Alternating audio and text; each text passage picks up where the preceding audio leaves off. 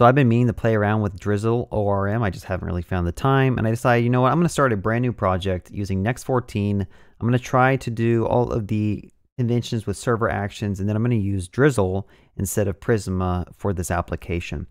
The thing I'm going to try to build is like a pantry food tracker app where I can track the things in my fridge, my pantry, maybe set expiration time so I know when I need to replace stuff, and just get a good itemized list of like what do I have in my house.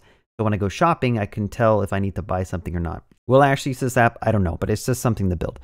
So the first thing I wanted to talk about was Drizzle, because this is the focus of this video. Drizzle is an ORM, which kind of acts as like a SQL query builder. It's not really as ORM-ish as a Prisma, but they do have a lot of features that are kind of on par with Prisma, and the benefit of it is that it's a little bit more simplistic in terms of hosting. The thing I've run into with Prisma is that when you deploy it to a Lambda function, there's a lot of extra configuration you need to do, such as setting up like a Lambda layer that wraps all of the Rust binaries that you can run Prisma in a Lambda function. And it just seems kind of dirty, right? It just seems like a lot of overhead for a simple way to read and write to a database, which is why I'm kind of investigating Drizzle. I've heard some good things about it. Drizzle has support for various things, right? So the first thing I want to show is Drizzle ORM. This is basically a SQLite builder, which I'll show you my project. I have a DB directory here, and inside of this, you can define a schema. So in our case, we're going to be storing some type of item, like food items, in a database. So you can declare a Postgres table like this, and you can define some columns on that table. You can also add indexes and stuff like that. And then also I'm exporting a type so that I can use throughout my code when I fetch data from the items table. Second thing that I'm doing is in this index file, I'm creating a Drizzle connection. So I'm basically saying, hey, use Postgres, connect to a URL that's running locally, and then set up a Drizzle object here using that schema I defined in that other file. And then this DB object I'm using in my React server components in Next.js. Now, this project, when I do commit it to GitHub, I am using Docker Compose to spin up a Postgres database. I plan to add as many things to this to make it production ready.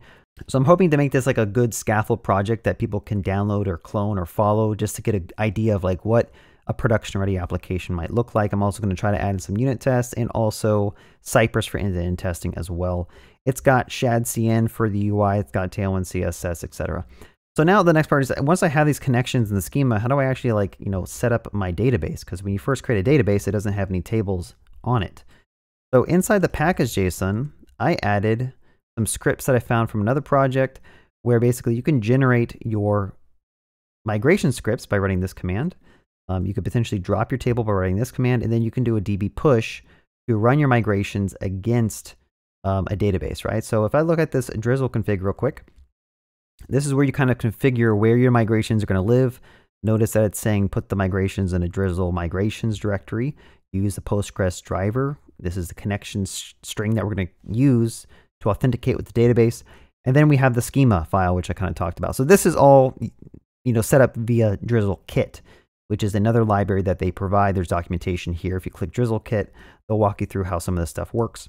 And so once you have Drizzle Kit installed, you can actually generate your migrations like so. You do Drizzle Kit generate :pg for Postgres, and then you point it to the config file. And now when you run that, you're going to get some SQL files that are going to create your table like this.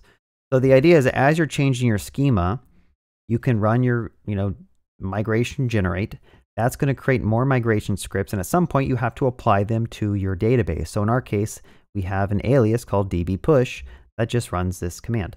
So it's very similar to Prisma. It has like the same functionality of like automatically generating your migrations, automatically applying them. There's probably some caveats I haven't learned about yet.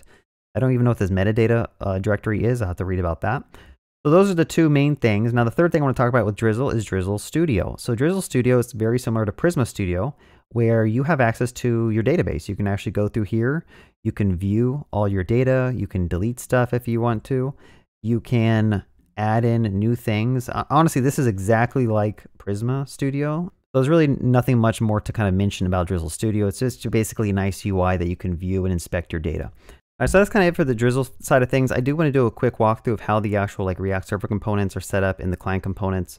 So the way this page is set up is we have an items list, which is taking all the items that we downloaded from the database using Drizzle. I sort them by name and I just display them here. So there's nothing too fancy going on here, but I do want to point out that in order for the delete functionality to work, I basically call a delete action, but I'm calling bind so that I can attach some context, such as the item ID, to that delete item action so that I have access to it right here. So notice here it's just doing a delete item from Drizzle, and then I revalidate the path so that when I were to click on one of these, it's going to refresh that list and get some fresh data from the database.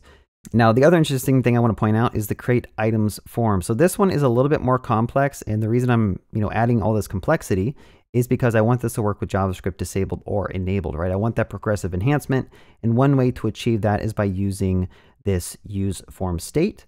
And additionally, I have this use effect to basically clear out the form and show a toast when the message comes back as successful. Okay, so the way this works is we basically use the form state, we pass it a create item action. That gives us access to some state that's going to be kind of shared between the back end and the front end.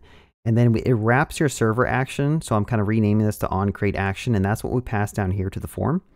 So action equals on create action. All of this is just shadcn stuff, just inputs, errors, stuff like that. But whenever the error occurs, I'm basically saying get the form state, find the errors field, and go ahead and display this error if there is an error with the name property. For input, the thing to point out here is I'm using default value. This is necessary to get it to work with JavaScript and kind of persist your UI once the user submits the form and an error happens. So I'm setting the default value based on that form state. I'm setting a ref on the form here so that we can reset it when everything works well. And then down here, the submit button, I'm using use form status so that I can show a little bit of a loading indicator inside of the button when the form is being submitted. So if I were to go ahead and just kind of throttle this down a little bit and type in like milk and type enter, notice that the button does become gray and it kind of refreshes the page. I don't know why the Tailwind CSS gets all messed up. I think, is my JavaScript disabled? I know, it's kind of weird. I need to look into that. But that's why I'm doing the use form status here. And the last thing to point out is the initial form state. So I'm just basically defining some object here that has a form, it has a status of pending, success, or error, and also has an errors map. Okay, so when the action runs, I'm basically using Zod. I'm creating a schema using Zod and saying this name is required. It has to be a minimum length of 2. I'm going to change that back to 1. And then what I do is I get this submitted data by just saying formData.getName, and I cast it to a string so TypeScript is happy. And then I do a try catch around this. I take the data that was submitted, I pass it to that Zod schema and I parse it. And then I pass that to Drizzle so I can insert it into the database. I tell Next.js to revalidate the current path that we're on. And then I return a brand new form state, which the client component form can kind of use to show the toast, show the alert, and clear out the inputs. So when an error happens, I'm basically casting this to a Zod error. I'm going to flatten it so I can get the actual field level validation errors. And I'm returning a new data structure here where I have those errors kind of listed out. And that's how I'm able to take those errors and print them out on the form down here. Again, all this code will be on the GitHub repo, so check out the link in the description. But that's about it. I just wanted to start working on a project with the latest version of Next.js, using server actions, using Zod, using Drizzle ORM, and I wanted to just have a place that other people can kind of look at the code and understand how to quote unquote build a production ready Next application. Hope you guys enjoyed this video. Give me a thumbs up if you did. Leave a comment if you guys are interested in me adding anything specific to this pantry tracker application. And like always, I have a Discord channel you guys are welcome to join if you want to find a place to hang out or talk to some other developers. Have a good day and happy coding.